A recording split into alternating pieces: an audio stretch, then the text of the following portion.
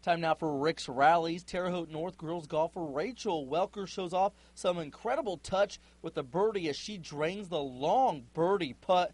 Wow, I'm jealous. I never could do anything like that on a golf course.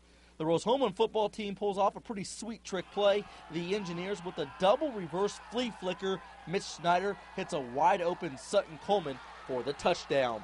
That is it for this week's edition of Rick's Rallies. Keep hustling and making the plays because you never know when the camera will be on you, and you could be part of the next Rick's Rallies.